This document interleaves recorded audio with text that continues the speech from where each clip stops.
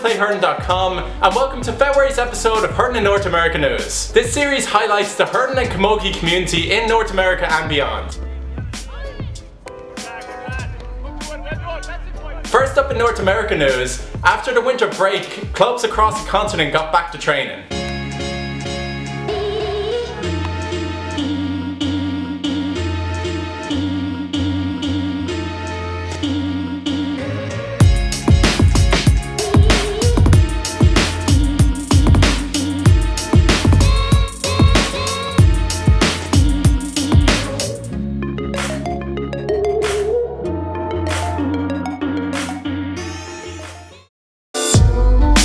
Next up in Oklahoma news, Tulsa GAC made the headlines again. This time they got the Dropkick Murphys to endorse their upcoming tournament in April.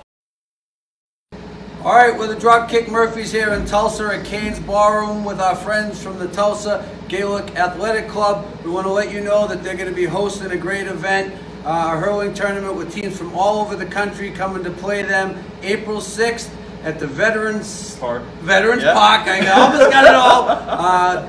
Great stuff, great sport. Come out and support the Irish here in Tulsa. The Dropkick Murphys do, and we hope you do too. Maybe we'll be there. Perfect. Maybe from free. All right. That'd be awesome.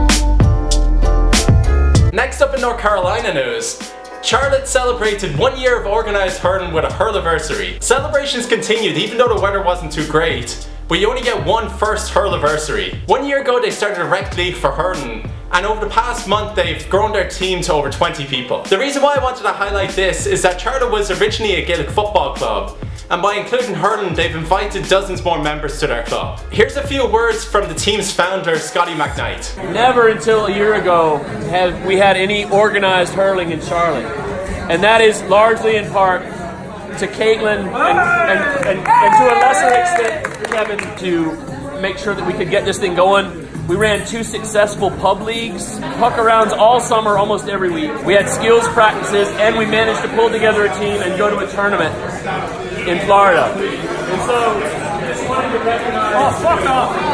Kevin, these aren't for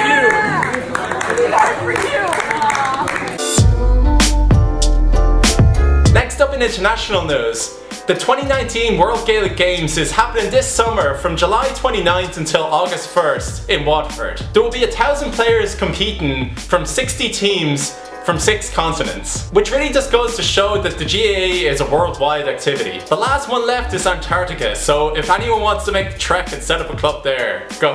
I'll be in Waterford for the World Games. Will you be there? Let me know in the comments. In Hurling Near Me news, the Travel and Hurl has travelled a total of 4,353 miles since the beginning of its journey at the USGA Finals in Philadelphia. In February it travels from UNC Chapel Hill to Raleigh, GAA, and I'm excited to see where it goes next. You can follow the full journey on hurlingnear.me. In Georgia news, the Atlanta Camogie team have launched a podcast where they interview players and talk about their growth tactics that they've achieved within their club. We're predominantly an American team that are new and learning the sport from scratch. And then we have a few that are Irish. We've now grown to a team of about 30 registered players. We are having fire station workout where I'm going to incorporate some movements that are sort of fire station related, like dummy drags, using some tools like sledgehammers and carrying rolls of hose. I encourage you to check it out. I'll link more information below. And keep up the great work, Atlanta Camogie. And February's Photo of the Month goes to Berlin GAA, who got creative with their recruiting efforts. It just goes to show that even when the weather is bad, and some players don't show up because of the snow, you can always count on a snowman to stand in goal for you.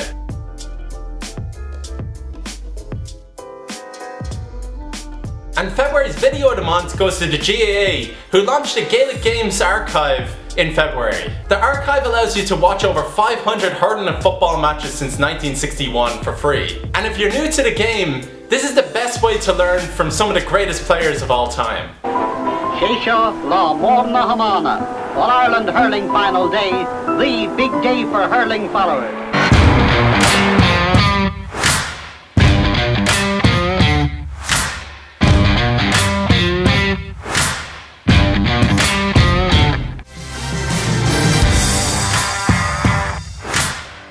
I'll link more information below.